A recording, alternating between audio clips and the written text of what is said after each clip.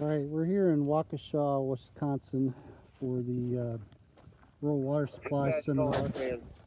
And so the units are currently en route.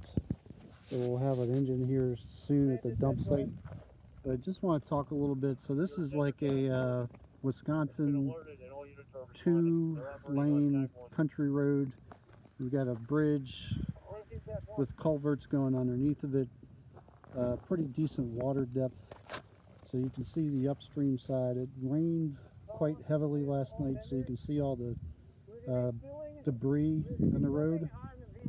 But just a couple considerations. You want to have about 4 foot of depth unless you're going to have a floating strainer. So the guys here today probably be using a floating strainer, but there's ample water here.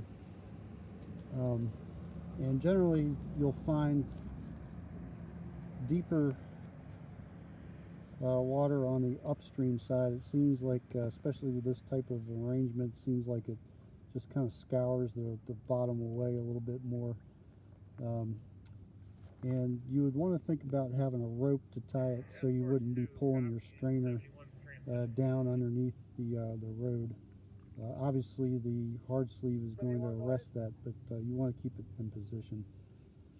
So just a few thoughts. In terms of the tanker shuttle, the folks will be coming down this road and then they'll be going this way. They're going to be making right-hand turns the whole way.